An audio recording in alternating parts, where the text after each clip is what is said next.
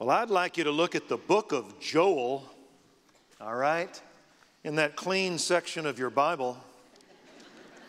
You'll know where Joel is because it's right after Hosea. After you see the big boys, Isaiah, Jeremiah, Ezekiel, Daniel, Hosea hits number 5 in the lineup. And then you got Joel, second baseman. All right. The book of Joel. I'm going to give you a little something this morning, something special. It's going to be on politics, on the election. Mike Shear said, another Halloween message, huh? Kinda. You just stay with me here. We have some problems in our country. Would y'all agree with that? I think we got some problems. They're not necessarily political problems. I'm not talking about the economy, oil prices, jobs, inflation, immigration, Afghanistan, taxes. Those have always been with us. They're political nuances of rule. Some more or less moral, but on the by and large, every government deals with those problems. I'm talking about a moral problem.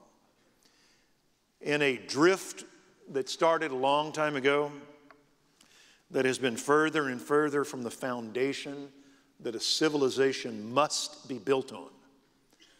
In a drift from what our country has in past days rested upon.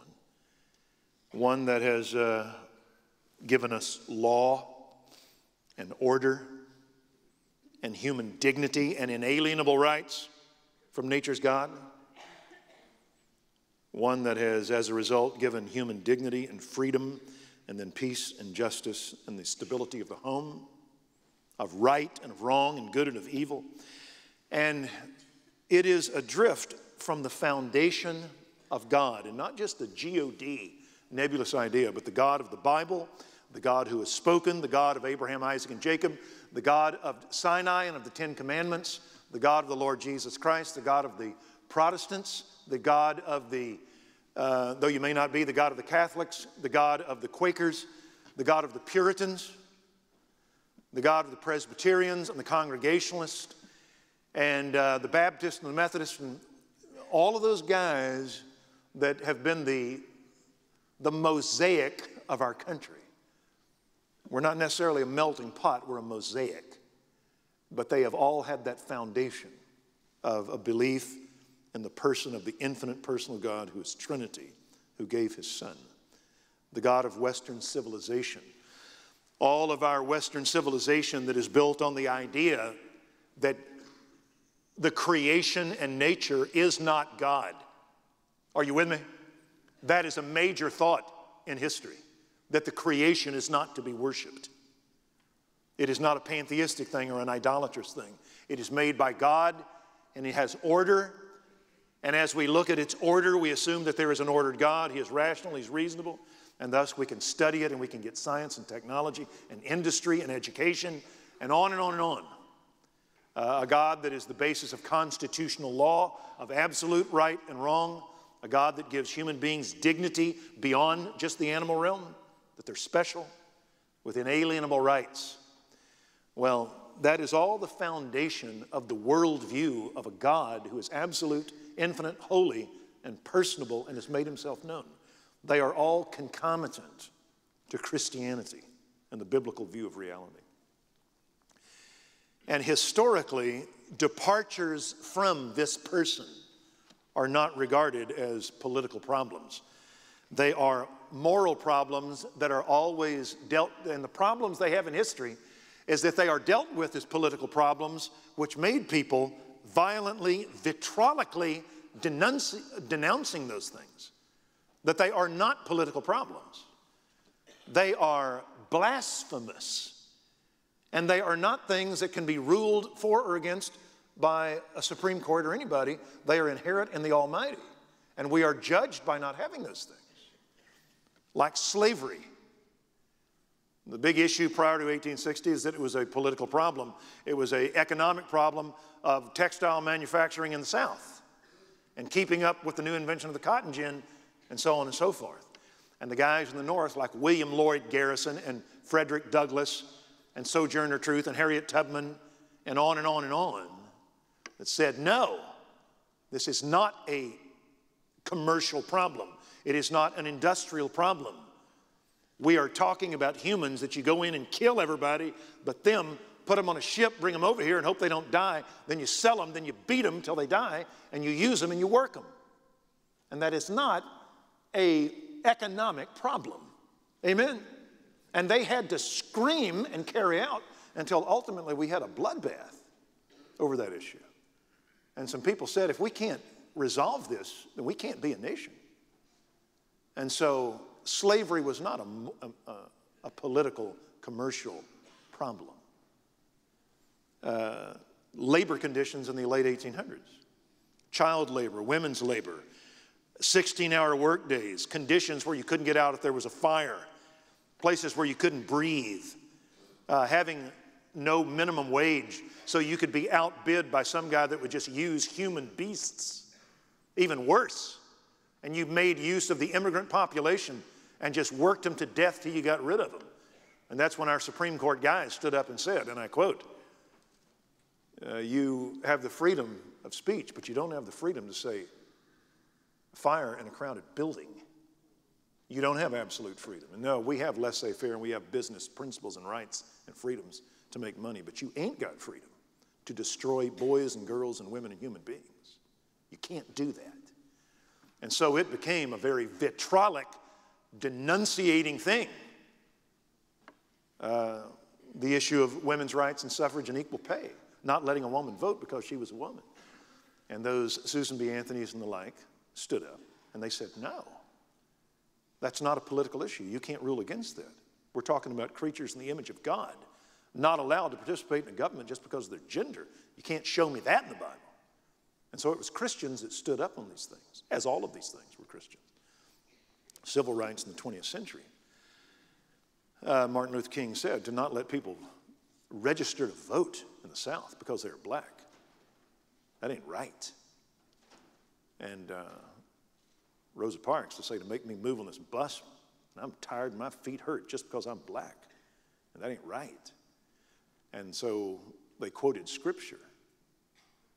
Let righteousness flow down like waters and justice like an ever-flowing stream. That this is not right. And you can't pass in government and smile at the Jim Crow laws and have black men not ride on trains, not ride on buses, not be able to vote, not to be able to play pro baseball, not to be able to do, that James Meredith can't go to Ole Miss, who pays taxes to the state of Mississippi, that you will not let him go to Ole Miss because he's black. And that's not right. And so we had an outcry on that. And now we got the same thing. A little word on this. Very moral issues begin as political, industrial, economic issues until, like a boil, they burst. Until people realize, no. Civilizations come around slowly, but they come around. Incidentally, this even happened in a non-Christian worldview. You ever heard of Gandhi? And he said it's not right for British colonialism to do to us what you're doing just because we're Indian. Even your God protests against that. And it's interesting that both Martin Luther King and Gandhi were nonviolent because they said this is not a question of might is right.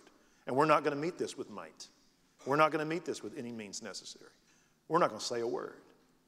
We're not going to raise a finger because that would be an insult to what this is. It's an issue of God. And we're not going to force that issue. We're going to do it because it's right. Amen? Yeah, made good sense. It was painful, but it made good sense. In our day, parties in our country, Democratic, Republican, have crystallized, aligned, and they have made as platforms to their campaigns issues of morality, not issues of economics or government or the like. They're not political issues. It has begun now to have the embracing of what have always been recognized in our countries as something that was right or something that was evil. and we're talking about the murder of infants. We're talking about the elevation of sodomy to the marital status. Our country has never, well, that's not true, but of late days has never ruled against sodomy per se, though there have been sodomy laws. We're talking about the elevation of it to same-sex marriage. Altogether different. Or of just the fact of secularism, that somehow church and state is really church or state and God, and he has to be removed from all education. And countries, our country has now polarized and made as a platform abortion, same-sex marriage, and the embracing of secularism on the removing of God and the mention of God from all of our society, and legalize that. That's not a political issue. Now you have to vote your conscience. No longer do you get to vote simply as a Republican or a Democrat. You vote your conscience. Now it's hidden in a lot of verbiage. At the Democratic National Convention, our president's wife said, and I quote, and I can always quote national conventions, Mitt Romney simply doesn't want you to love who you want to love. Boo. Mitt Romney does not want a woman to do with her body what she wants to do with her body. Boo. Now, she couldn't say our platform is the murder of infants and sodomy. That's not good political jargon. You're not apt to boo that. So you just simply say, through sophistry and illusion, he won't let you love who you want to love or do what you want to do.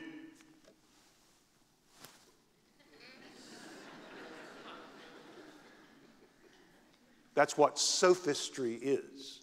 It's verbal sleight of hand. I heard her say that, and I turned to my wife, and I said, if our country does not have the sense to see through that, maybe we're not smart enough to have a president. Maybe we're too stupid to rule ourselves if you can't see that. I'm a phys ed major with a 2-3 grade point that made a 7 on a genetics test. And I can see that. Yeah. I'm that smart to figure that out. It looks like the murder of babies and sodomy. Well, don't get me started. And thus, in our country, we have the division and the shaking of our culture because we have left somehow a standard, we have left a memory, and we have left a way of life. And it's scary to go adrift to what historically has held civilization together. A country, and I say this as a flat statement, countries cannot and have not survived on an immoral worldview. They don't work. John Paul Sartre, an atheist, he said, any point is meaningless unless it has an infinite reference point. You can't talk about justice, male, female, rights, or anything unless you have an infinite reference point. It is just semantic mysticism. That's all it is. It's moving you to an emotion that has no ultimate basis. If there is no absolute, then nothing ultimately can be judged. There must be a God. Most important verse in your Bible is chapter 1, verse 1. In the beginning, God created the heavens and the earth, that he's there. Until the 18th century, until the 1700s, we had wars fought over this issue, over the interpretation of what the Bible said. What should be the recognized national church of England, of Scotland, of Ireland, of Germany, of France, of Spain, of Portugal, of Poland, of all of these countries? Should it be Catholic and have to respond to a Roman bishop? Should it be Anglican and have to respond to an Anglican bishop, an English bishop, a Canterbury bishop? Should it be Presbyterian, Lutheran, Calvinist, Puritan? As in Europe, one of these was always embraced by the monarch as the national state church. There was no separation of church and state. The church was part of the state. The idea of separation was absurd. The idea that you could have rule without God was absurd. The idea of secularism wasn't invented yet. The only guys that would hold to that were guys way on the extremes. And so always a ruler would embrace and say, this is our state religion. And it was seen that the idea of not having the true God was what made cultures previously fall. It's what made Rome fall. It's what made Greece fall. And it's what, in the opinion of those guys in those days, was what was the problem with the Eastern culture, with African and an Indian culture. That they were either idolatrous, they held to an Allah that was infinite but not personal as being Trinity, or of India that was pantheistic and nature was God. And they felt that they didn't call them third world countries at the time, but they were just simply barbaric countries, and they felt that they were unhygienic and fallen and non-educable and non-industrial and behind the times because they did not have a God, the true God. Now this stuff, incidentally, ain't coming from me. This is from guys a whole lot smarter than me, guys that made 12s and 15s on genetic tests. Okay. Well, that idea and that worldview of church and state, that idea of God and state being one, it has now been largely abandoned in our country and throughout Europe and in the West. And it is under the auspices of the separation of church and state, which simply meant in the framers. Separation of church and state meant that a country, that the United States could not embrace Catholicism or Anglicanism or Puritanism. It could not make it the official religion, and you had to be that to belong to that, which I say amen. I don't want the state telling me that I've got to be this or that, and that the state cannot compel worship. They cannot tax you to pay for their churches. That's wrong, to which Christ would agree with, and I would say amen. That's what the separation of church and state meant. The idea of the separation of God and reality and government was unheard of. That's what they had to try to find. How can we have God and still not impose him? And the thought was, let's educate people and let them make the rational, good choice. And we will have our cake and we will eat it too. We will have people by a free choice choosing to worship, whether they want to be Anglican, Catholic, or whatever, that they will still hold to the true God. The idea of atheism was rare, was strange. And so that was what they had in mind. Now our conflict, and incidentally, that's why in Europe they would fight wars. Whenever a monarch would embrace Catholicism, Protestants would go to war. Whenever a monarch would embrace Anglicanism, Catholics would go to war. Whenever the Netherlands, Holland would embrace Calvinism, Spain would go to war. And so I'm not making this up. That was why it was a very dicey thing. Whenever a monarch would die and now his son's going to take over, and the Catholics would go after him if they were Protestant surroundings, the Protestants would go after him if they were Catholic surroundings and influence that one guy. And if he didn't have a kid, it was real scary, because now you had to get his cousin from across the sea who had the right to monarchy, and you didn't know what he would be. And so in Europe, back prior to the 1700s and before, it was a scary thing when a monarch would die or a guy would come take over and overthrow, because you were about to have war over religion. So that's what our country was trying to get away from, was a state church, not the getting away from God. It was assumed that you cannot have constitutional government without nature's God and inalienable rights. Amen? I believe I'm right there. Well, the conflict now is not between denominations. It is an ideological war, not a denominational war. The stakes have gone up. Meaning, it is the war, not Catholic and Protestant or Catholic and Dutch Reformed. It is, are there moral absolutes and final truth, or is there no moral absolutes and everything is relative? Is there final truth from Scripture and God, or are we existential and everybody chooses what they want truth to be and it's true to them? Or is there a creator, or are we naturalistic? Is nature all that there is? Or is man glorious in the image of God, or is he merely a biomechanical machine with no ultimate rights or reason?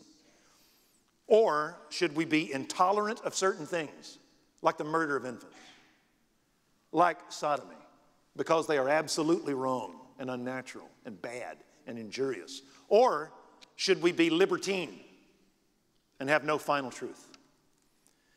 Or should abortion, same-sex marriage, and secularism, is that a good thing?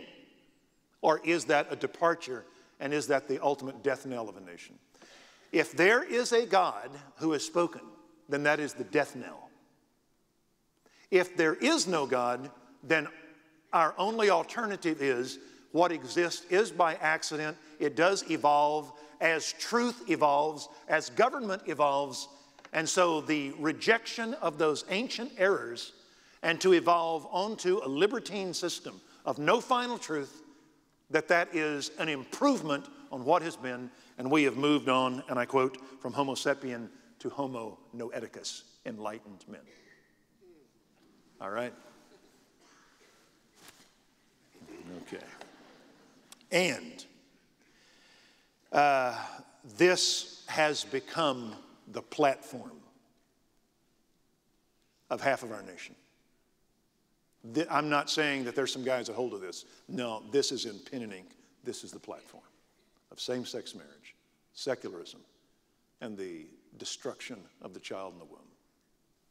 Well, the prize is the future. We're having a war over an ideology, and the prize is the future. Who's going to win it?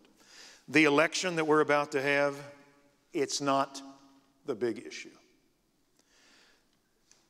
Do y'all think that if all Republicans get voted in, that somehow the problem is over? Is that what you think?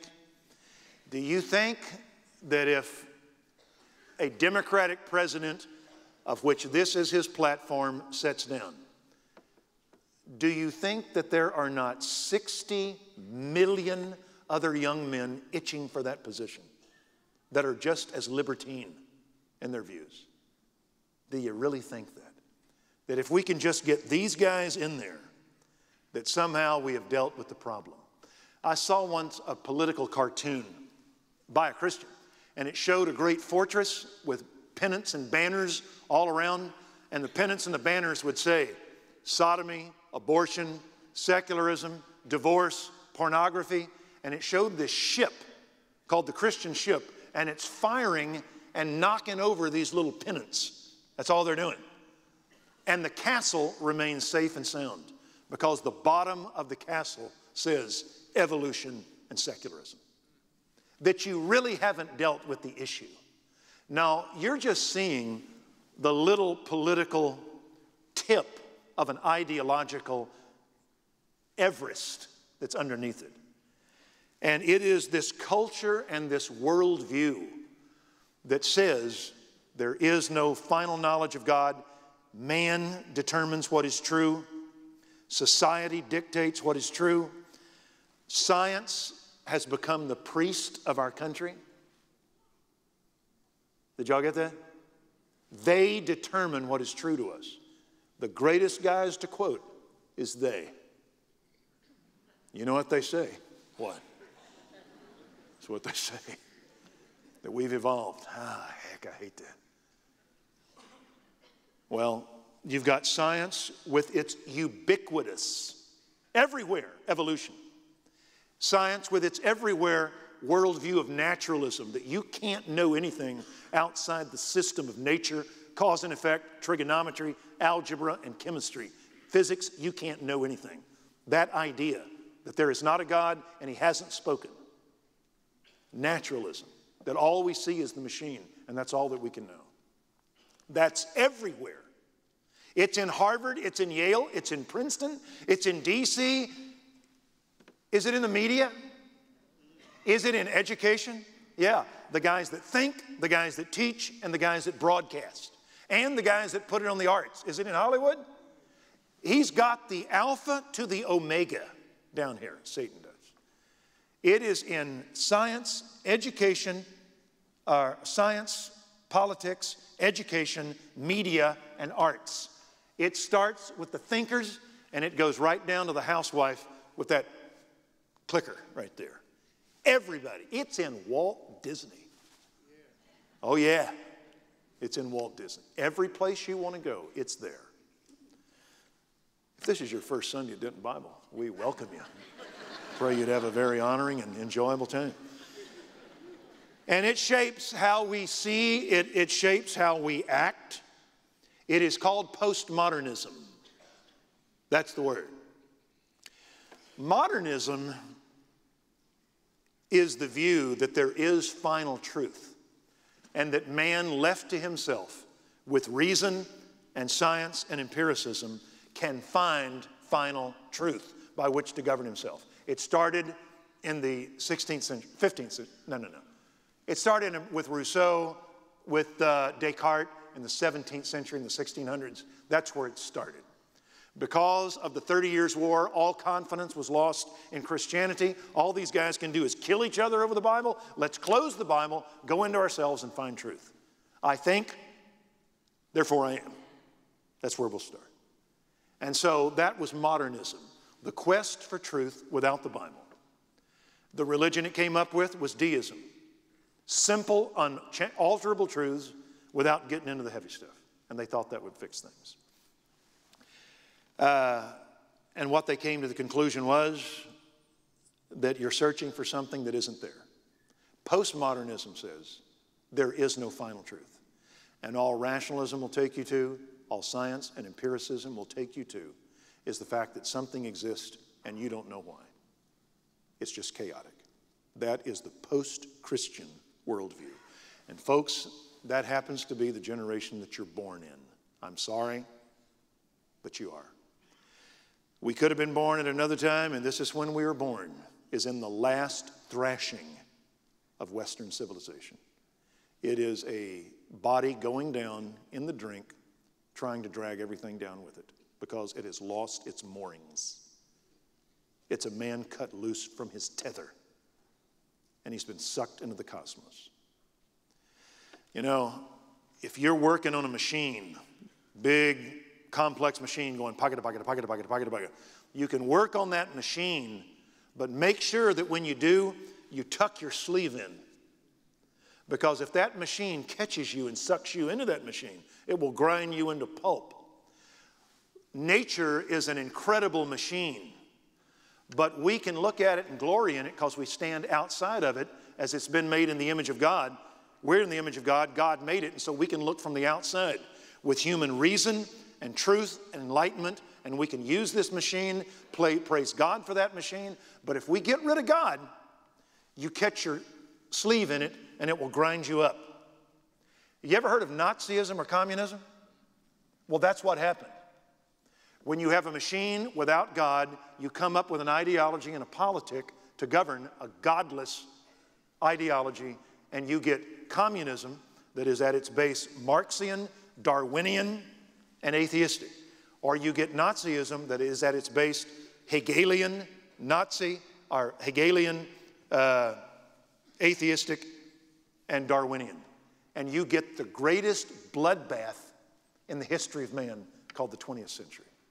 With communism, and with the Khmer Rouge, and with Hitler, and Stalin, and all the other guys. And that is the basis, is that the universe is a machine, man is an animal, it's a survival of the fittest. Truth is not static, it is evolving for that generation, and that's how you get that stuff. Now, I'm not no John Bircher or nothing, but I'm telling you the truth right there. It has been a bloodbath. And so, that is where we are, and that is why we have divorce, porn, an absence of sexual mores, youth problems, violence, a lack of decency, filth in the arts, abortion, secularism in education. And you know what their election's going to be? It's sandbagging in New Orleans after the levee has broke. Once the levee has broke and the ocean's coming, all you can do is sandbag to try to keep it outside your door. But that flood's coming. And that's where we are in our country. This election is more sandbagging. To which I say, bag away. You need to vote and you need to hold it back. But the ocean's coming because it's got the education and it's got the scientific community and it's got the educators and it's got Princeton, it's got Harvard, it's got Yale, it's got Cambridge, it's got Oxford, it has Paris, it has Berlin, you name it, it's got it. It's got the actors, it's got the actresses, and there is this remnant throughout the country that by God's grace is illumined to his word and his person and his son. And when righteousness rushes in, the righteous stand as a standard before it. That's all that we got. And so we look for in our church, in our country, a life again called Revive, revival, and a reforming of going back to the foundations. And we look for a regeneration of our country. And it's going to come. And I'm going to show you why. Kendall, I got 10 minutes. Where'd you go? There he is. You're always messing with my mind. See? First service, second service. Okay? He moves to the left after that service this morning. It shook him up pretty bad. The book of Joel. Are you with me? I've just given you a 30-minute introduction. It goes real quick. The book of Joel, Israel found itself in this problem. Israel was a nation of God surrounded by pagans, and they were told to stand firm, not to embrace pagan ideas, pagan gods, or to intermarry with pagan husbands and wives. They were to teach the word of God from parent to child and preserve the truth in this little Eden, this fountain that was called Israel. Are you with me? That's what they were supposed to do. But what they did was they trimmed their sails and they adopted the pagans' gods, the pagans' morality. They departed from God and they knew judgment. And it's during that judgment that comes from their compromise, ignorance, and adoption of the pagan ways that God put his curse on that nation. Because righteousness is an exaltation to a nation. Sin is a disgrace, and God judged them.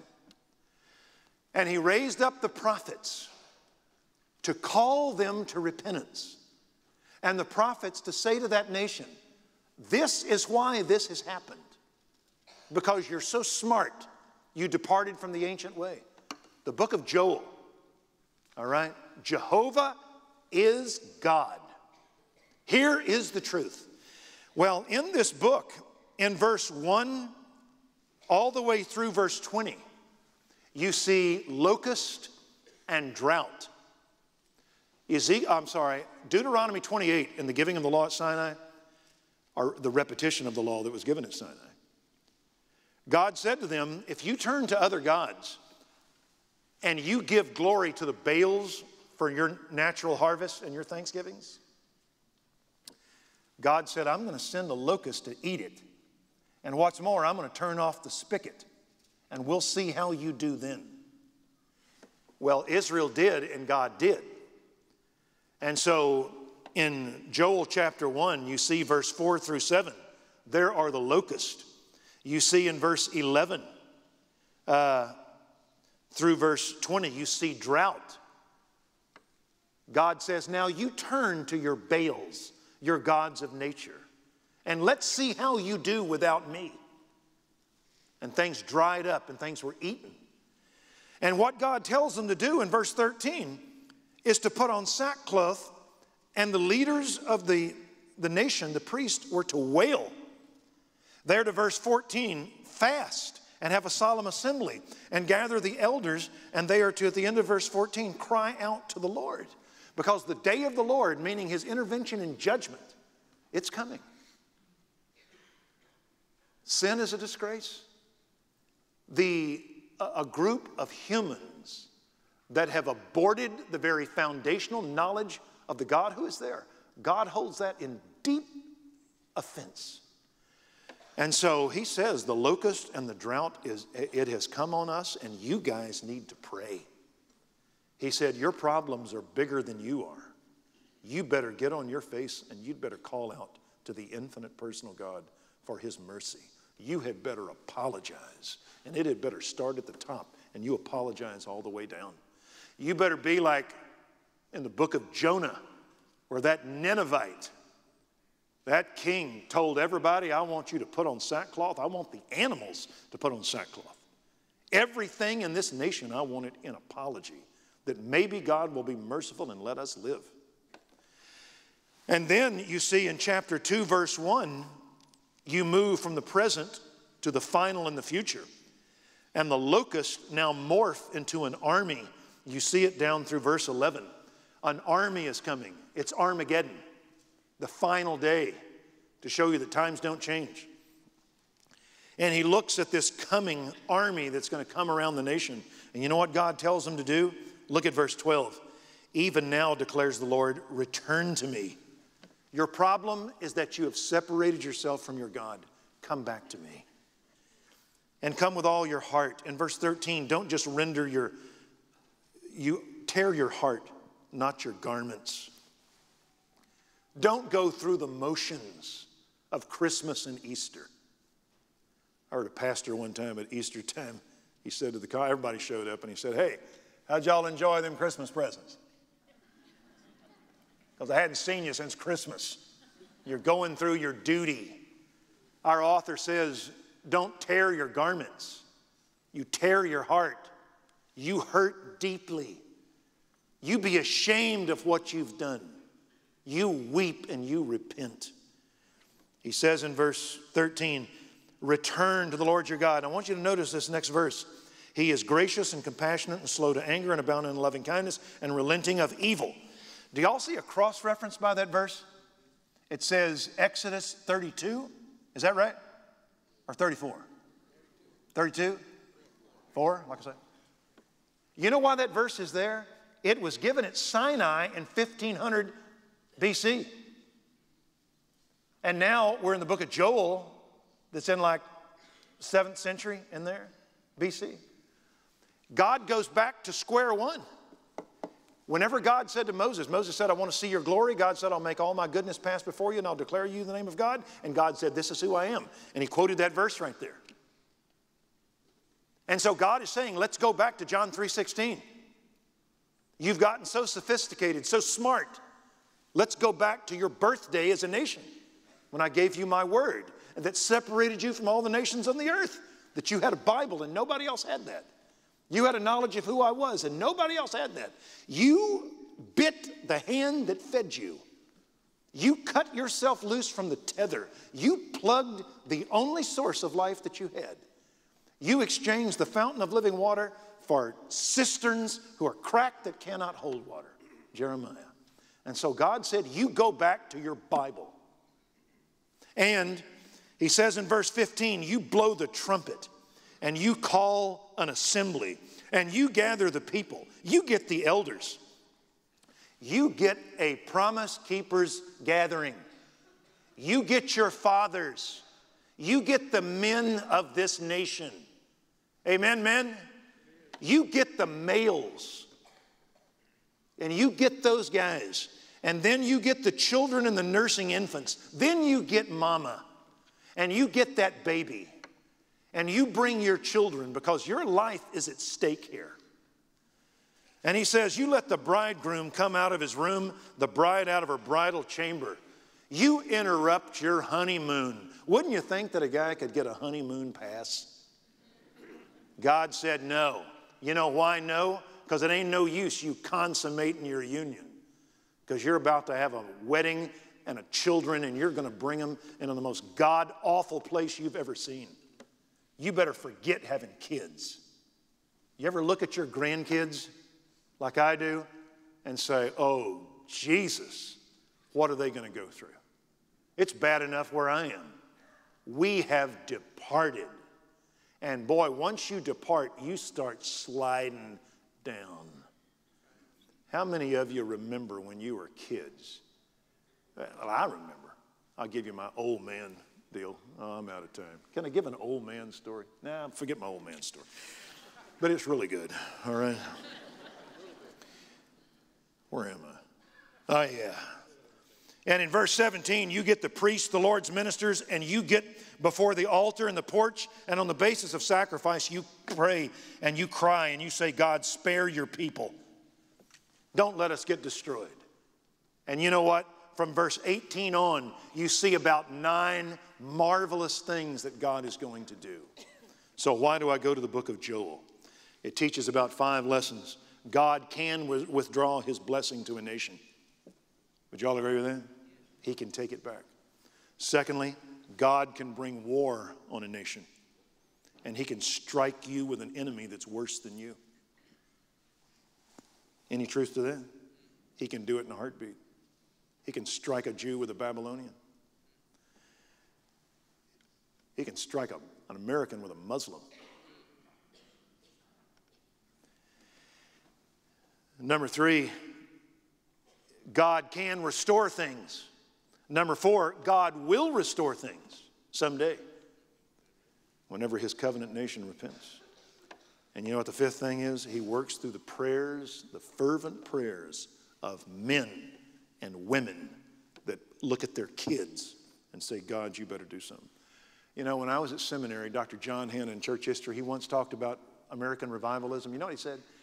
He said, prayer does not bring revival. Prayer is the revival. He said, for God to convert a pagan is nothing. To make a Christian pray, that's an act moving heaven and earth. He said, historically, whenever Christians pray, you always see revival. And you know why they pray? They pray for the same reason. They recognize times are bad. Times are bad. I remember as a kid, we didn't have Christian schools. We didn't need them. Because all the schools, all my teachers were World War II veterans. And if you screwed up, they beat you to the glory of God. You think my mother and dad would file suit? No. Then the coach found out I got beaten, and the coach beat me. Then he called home, and he said, Miss Nelson, Lavelle, Tommy got beat today. You think my mama sued him? That belt came off. My mother started working me.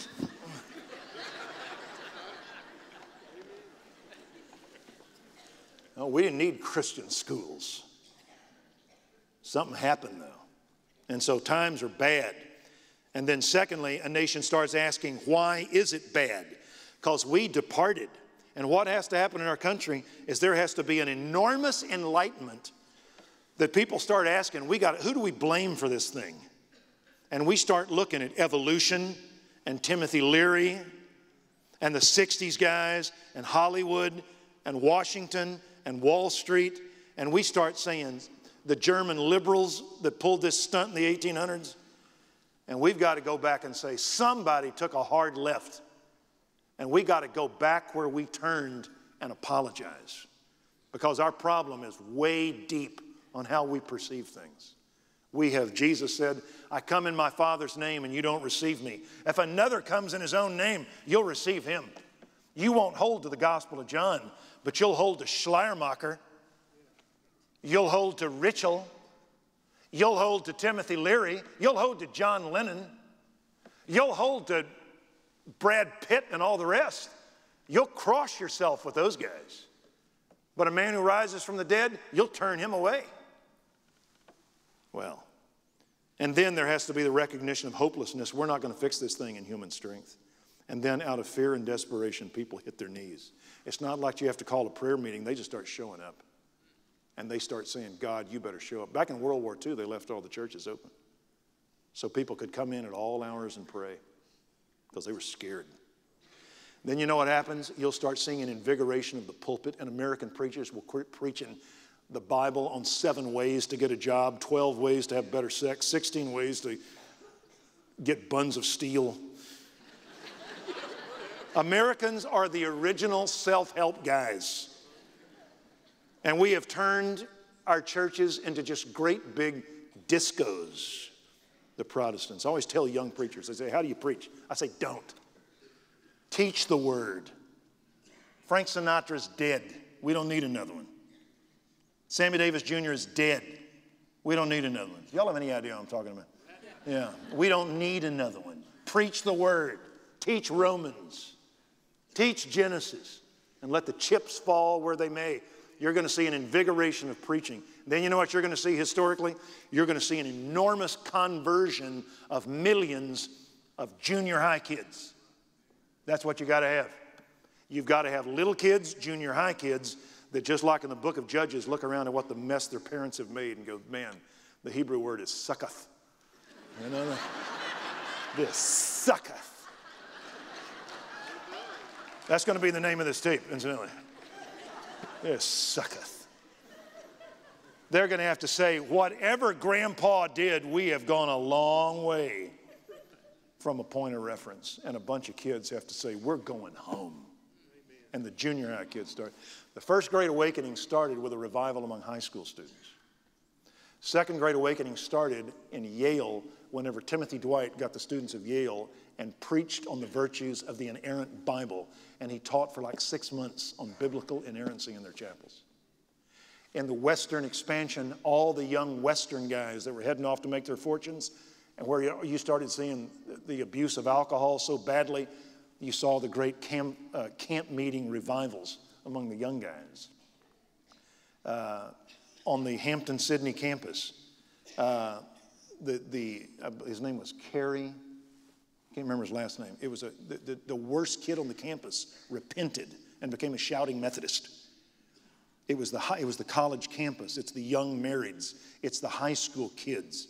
The Layman's Prayer Revival, 1858, it was businessmen in New York that all came together and said something has to change. So that's what's got to happen. So you vote your conscience on Tuesday. But you better get on your face in private and as a church. First Thursday, December, we pray again. We normally pray in the fellowship hall. We probably ought to be having a pray right here. We ought to have about 5,000 guys. Because hell's about to come to breakfast. I'm telling you, it's about to come. Because we're about to push somebody too far. Pray with me here. Father in heaven, as again, we did not ask to be here, but we're here. And many of us were part of the problem, not part of the solution. We got converted. And you opened our eyes to become thy covenant community. Not Republicans, not Democrats, not Kiwanians or Rotarians or Lions or whatever. We became Christians. We became those who were illumined by the Holy Spirit, were converted by the power of God's grace, placed in the body of Christ, and we are in the world, but we are not of it. And we do not hearken to its cry.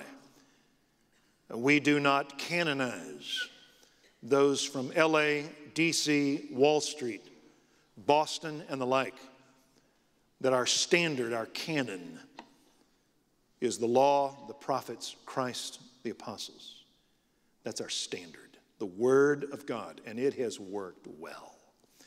And it is our highest dream of a God such as you, and a Savior such as Him, and a truth such as the Bible, and a salvation such as we enjoy, and a future such as coming, and a past that began in delight in Eden, delight.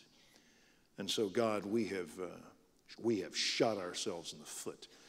We have exchanged our Rolls Royce for a skateboard, and we are suffering. I don't pray, God, that we would smarten up as a nation. I don't pray that we would get intelligent as a nation, because man's intelligence is always seen through the eyeglasses of his fall. It's always colored how we see. I pray, God, that you would move your church in this country to, just like Joel says, that they would see that their families and their way of life is on the line and it's about to be taken over by the darkness. I pray that younger, wiser men would step up. White kids, black kids, Hispanic kids, Asian kids, that they would step up and take their place as Calvins and Luthers and Zwinglies and Harriet Tubmans and Sojourner Truths and Martin Luther Kings and Frederick Douglasses, that they would take their place in a nation that has wandered, and we might go back to the faith of our fathers. Through Christ we ask it. Amen.